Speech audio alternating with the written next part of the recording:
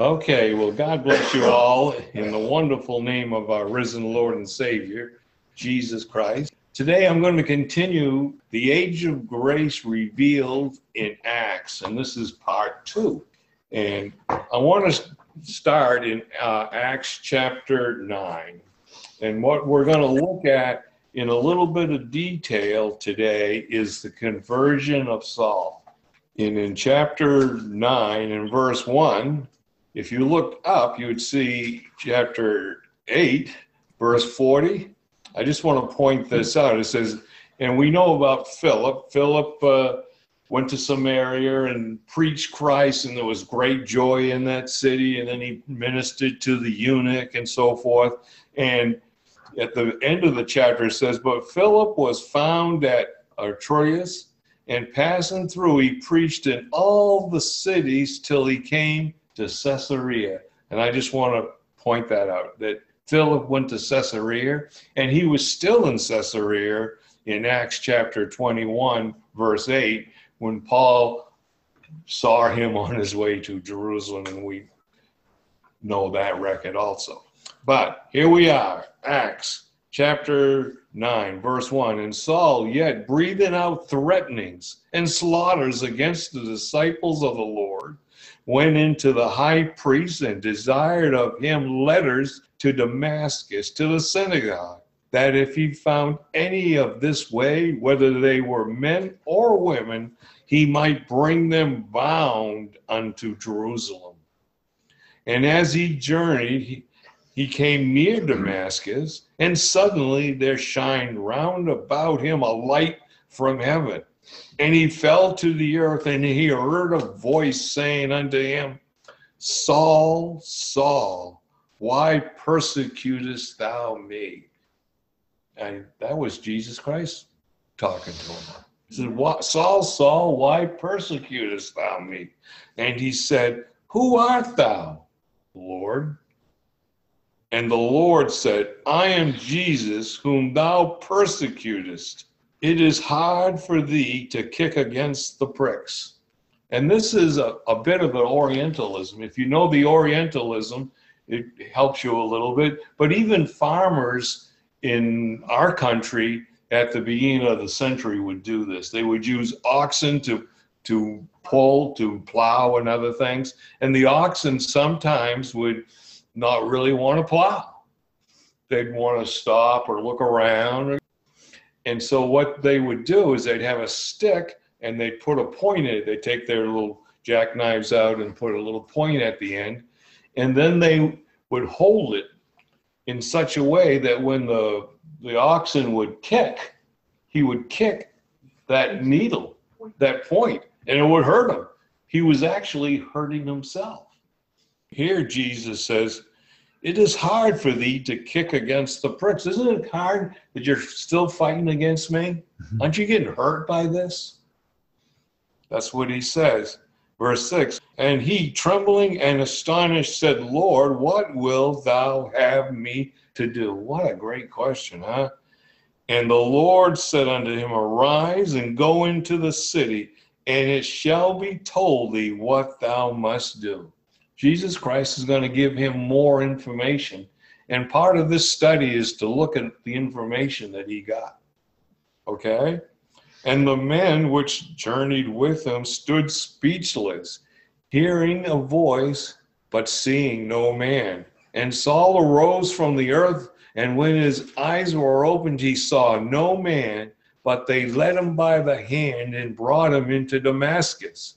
And he was 3 days without sight, and neither did eat nor drink.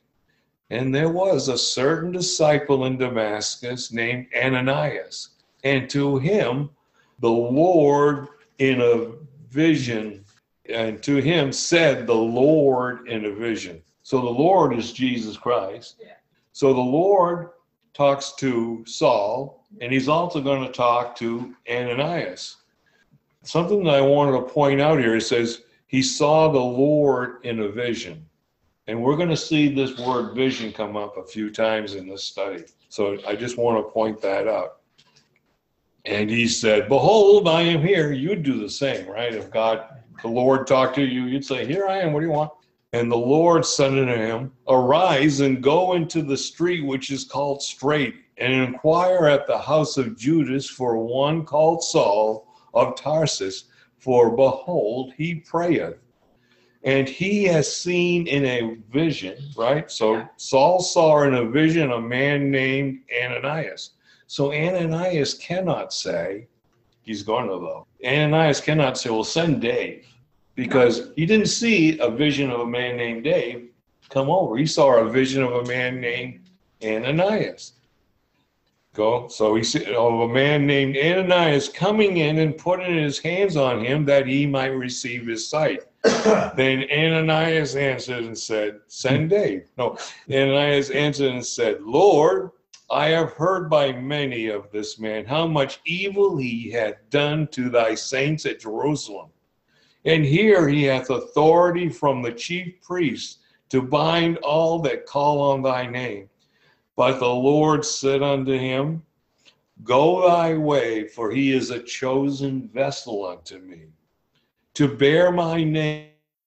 For I, and that I is Jesus Christ, for I will show unto him. So he's not done showing him. He will show unto him how great things he must suffer for my name's sake. And Ananias went his way and entered into the house and putting his hands on him, said, Brother Saul. To do that, he knows that he must be a brother.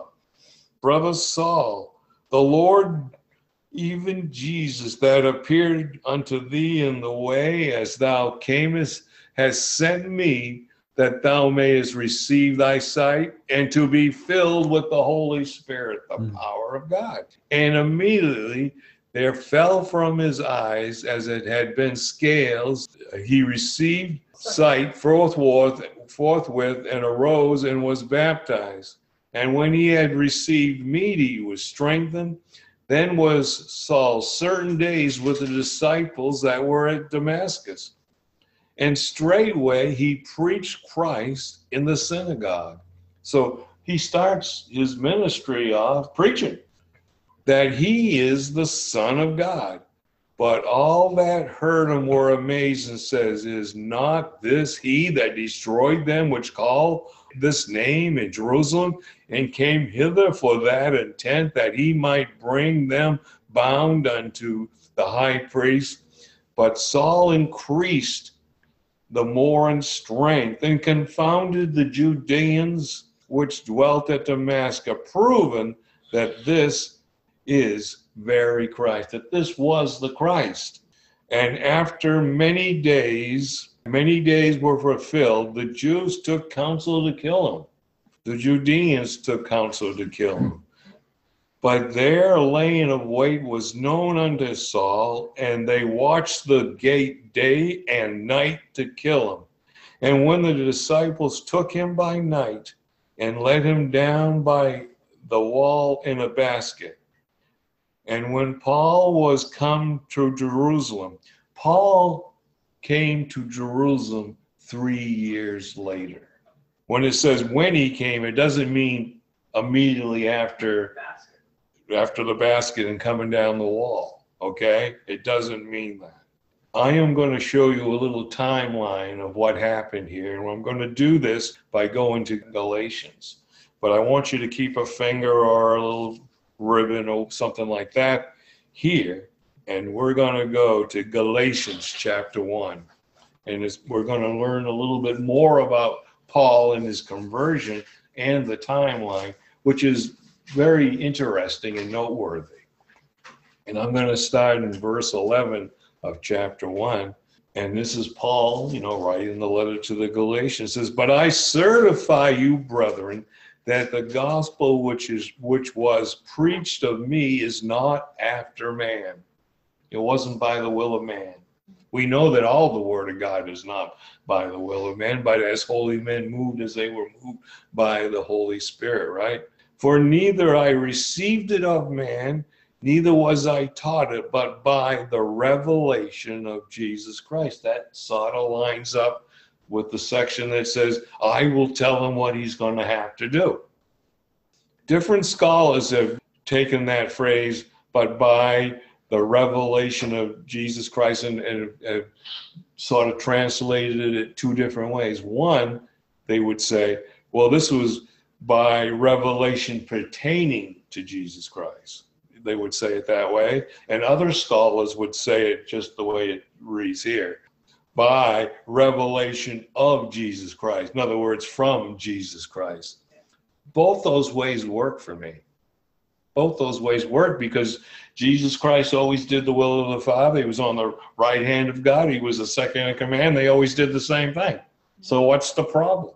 If it came from God or Jesus Christ, the same person, same idea, same entity. So I have no problem with either one of those things. But the scholars that do translate that try to point out other things.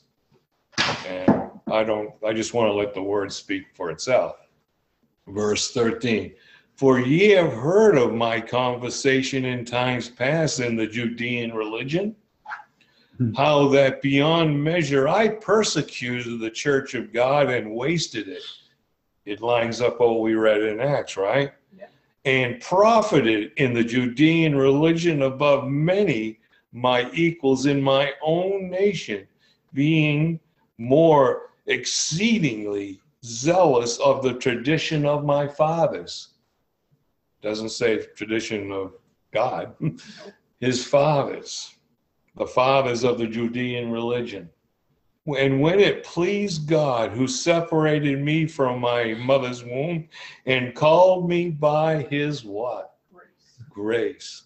Like Ken said, the grace has been throughout the Word of God. And here it's very significant that Paul says, by grace, by favor. I didn't deserve this, but God gave it to me. We don't deserve what we get from God either, but by God's grace, we are who we are.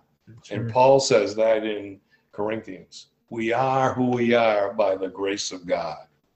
Verse 16, to reveal his Son in me, that I might preach him among the heathen. Immediately I conferred not with flesh and blood. He didn't go to people to find out what he should do. Neither went I up into Jerusalem to them which were apostles before me, but I went to Arabia and returned again to Damascus. Then after 3 years, that's where I got the 3 years from in Acts, right? Yeah. It says, then after 3 years, I went up to Jerusalem to see Peter, and I abode with him 15 days. But other of the apostles saw I none, save Jaynes, the Lord's brother. Now the things which I write unto you, behold, before God, I lie not. He's telling the truth. It's God's word. Afterwards, I came to the region of Syria and Cilicia, and was unknown by face unto the churches of the Judeans. Here they write it, they translate it right, Judean. Whenever you see the word Jew, you should automatically say Judeans, because that's the right translation. Jew is a derogatory term and shouldn't be in the Bible. It's not what it's talking about. It's talking about Judean, which were in Christ. But that they heard only that he which persecuted in times past now preached the faith which once he destroyed, and they glorified God in me. He says, see, they glorified God in me. Pretty neat. We're going to come back to Galatians to keep the timeline going, but I want to go back to Acts chapter 9, right here.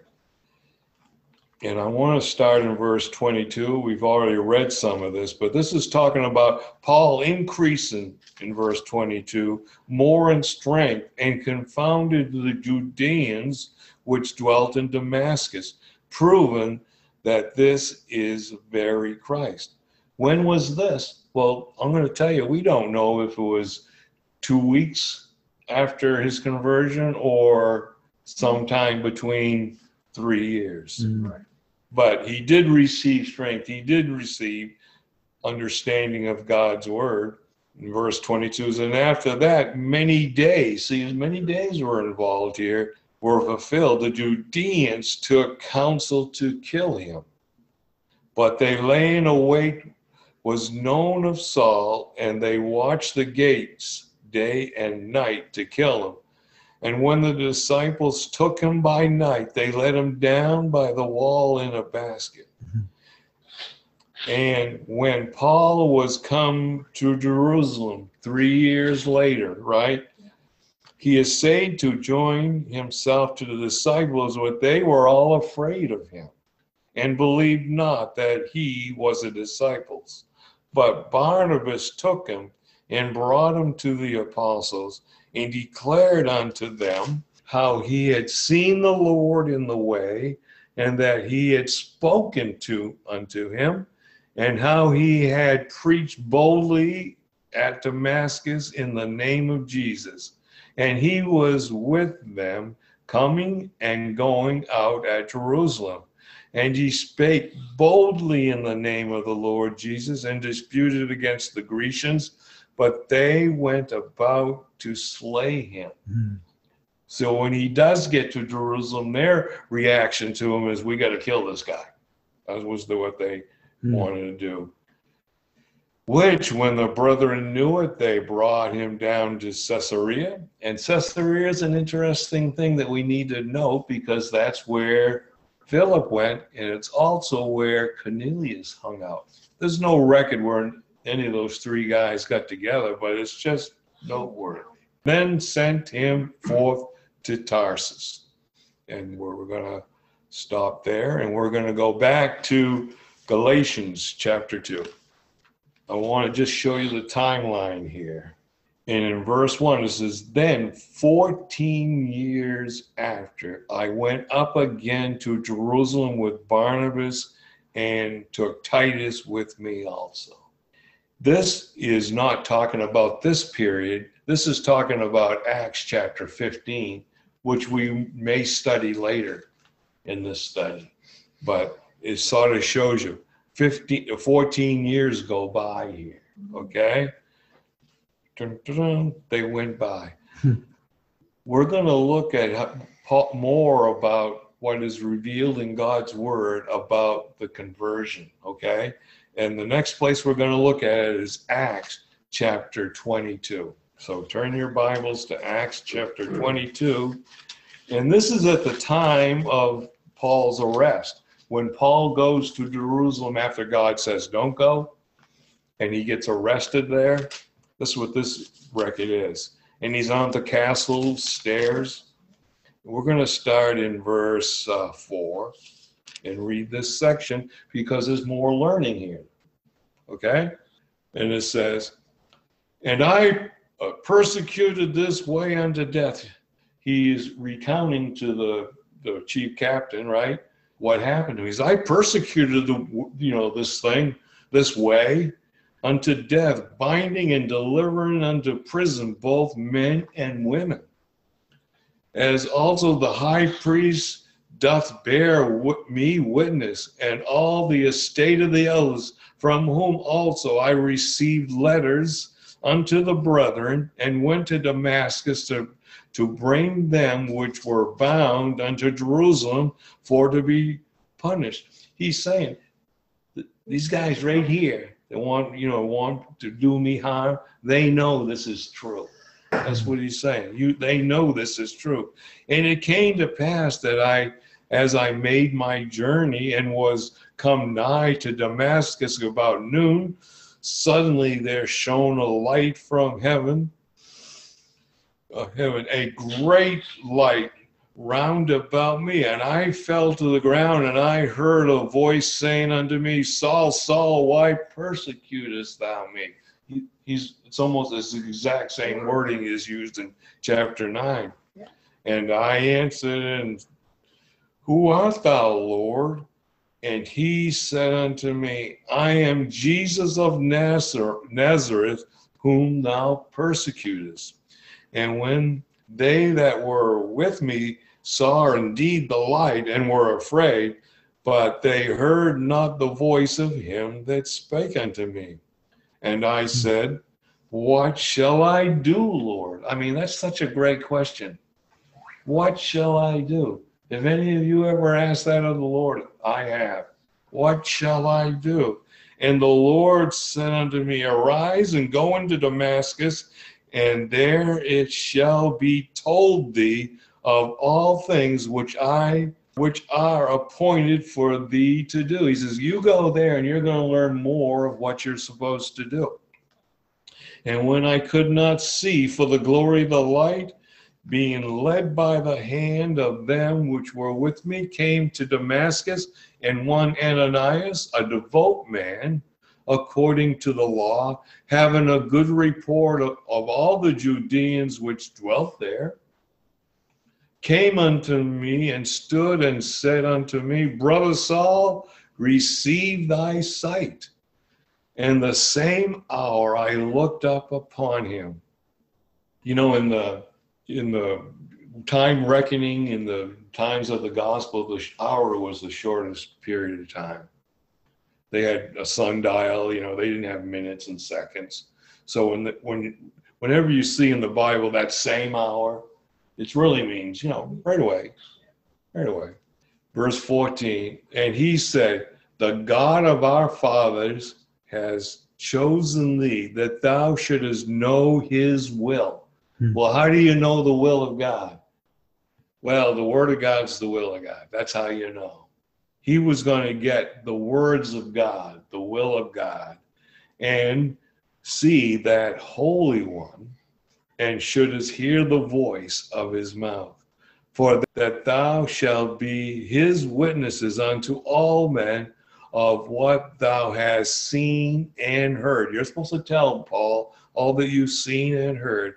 And now why tarriest thou? Arise and be baptized, and wash away thy sins according to the name of the Lord. And it came to pass that when I was come again to Jerusalem, even while I prayed in the temple. So when is he in Jerusalem? 3 years later, he's in the temple. Might as well pray while you're there. And I was in a trance. Interesting word, trance. A lot of times that same word is translated vision.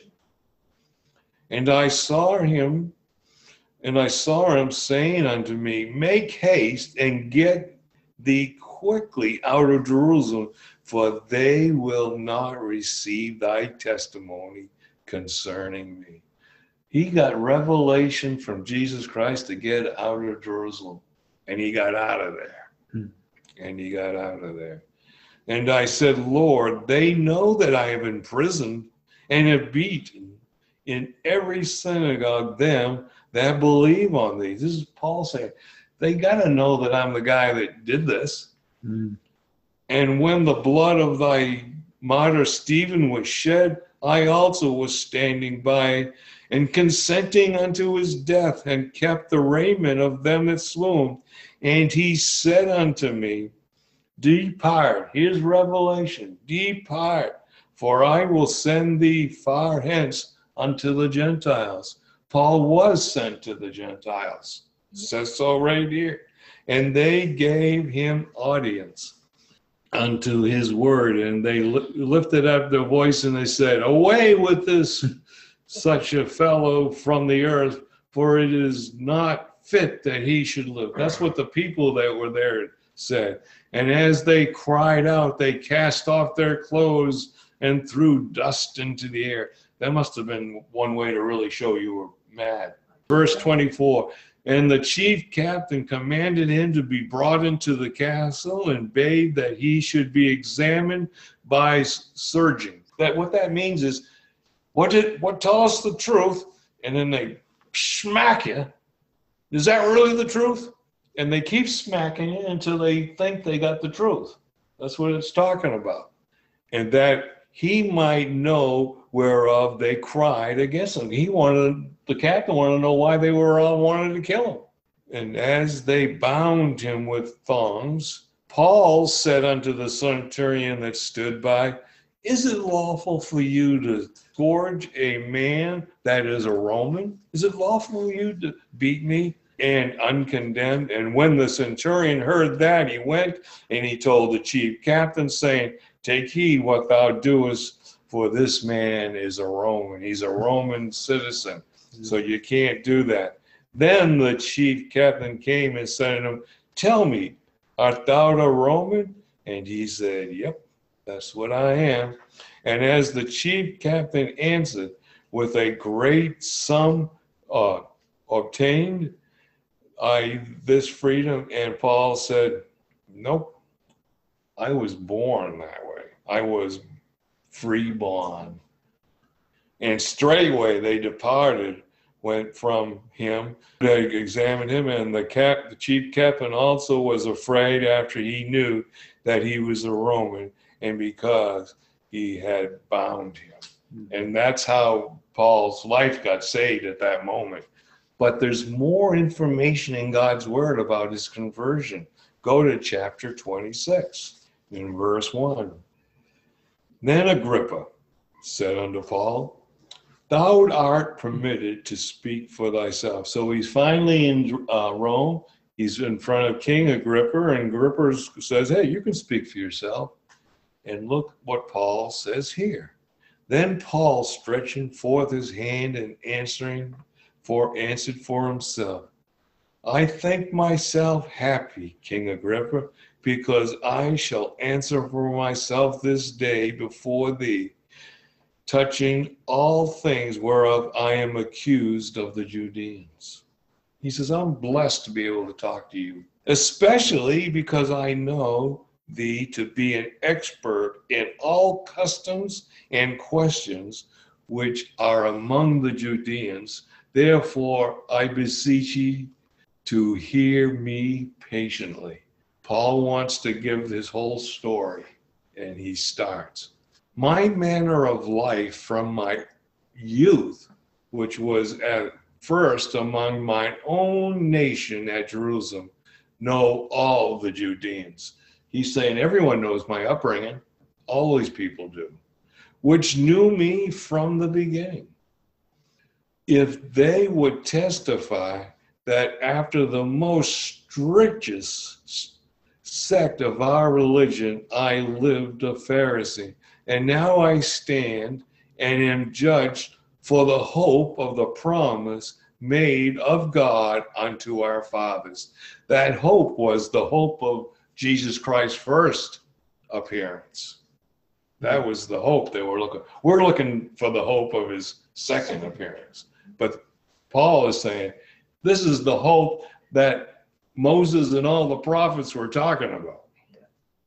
Verse 7, unto which promise are our 12 tribes instantly serving God day and night, hope to come. They were hoping for this Jesus Christ to come. For which hope's sake, King Agrippa, I am accused of the Judeans. Why should it be thought a thing incredible with you that God should raise the dead? Why should that be such a hard thing to believe? I verily thought with myself that I ought to do many things contrary to the name of Jesus of Nazareth, because he didn't want to believe the hope at first himself. Which things I also did in Jerusalem, and many of the saints did I shut up in prison, having received authority from the chief priest. And when they were put to death, I gave my voice against them. He, in a judgmental seat, said, yes, these guys are preaching Jesus Christ, have them killed. Paul was very instrumental in seeing people die. And I punished them off in every synagogue, compelling them to blasphemy. In being exceedingly mad against them, I persecuted them even unto strange cities. Whereupon, as I went to Damascus with authority and commission from the high priest, at midday, O king, I saw in the way a light from heaven, above the shining of the sun, shining round about me and with them which journeyed with me. And when we were all fallen to the ground, I heard a voice speaking unto me and saying in the Hebrew tongue, Saul, Saul, why persecutest thou me? It is hard for thee to kick against the pricks. And I said, Who art thou, Lord? And he said unto me, I am Jesus, whom thou persecutest. But rise and stand upon thy feet, for I have appeared unto thee for this purpose. Ready? We're going to learn the purpose right here. To make thee a minister and a witness both of these things which thou hast seen, which was that conversion on the road to Damascus, which he did in Jerusalem and other places. Then it goes, and of those things in which I will appear unto thee, delivering thee from the people and the Gentiles unto whom now I send thee. What was his mission? Well, here it is, to open the eyes and to turn them from darkness to light and from the power of Satan unto God. That was his mission. His mission was to open their eyes and turn them from darkness, which means no understanding, to light, which means understanding. From Satan, which means devil's spirit and his kingdom, unto God, which means God's kingdom, the kingdom of God and his people, his angels, his believers, that they may receive forgiveness of sins and the inheritance among them which are sanctified by believing, which is in me. He was to let them know about forgiveness of sins, which is available then and today. All our sins are forgiven. And an inheritance among them which are sanctified. Paul was to share in the inheritance. We are to share in the inheritance. That's grace. That's grace. Which are sanctified by faith or believing that is in me. Whereupon, O King Agrippa, I was not disobedient unto the heavenly vision, but showed first unto them at Damascus and at Jerusalem and throughout all the coasts of Judea, and then to the Gentiles that they should repent. Repent means to change your mind for a more worthy endeavor, and in God's word, to a closer walk with God. You do that by learning God's word and walking closer with God. To turn, and he did that the Gentiles should repent, have a closer walk with God, and turn to God and to work meet for repentance. That repentance means the renewed mind. That means the doing of the things that God wants you to do by the freedom of your will. Everything's done by freedom of will. Paul was a chosen vessel of God and Jesus Christ, right? But Paul had to, by the freedom of his will, change his mind and do it. And he did for the most part, except when God says not to go. And he says, well, I just got to get to Jerusalem. Just like every one of us. Have every one of us always did what God asked us to do?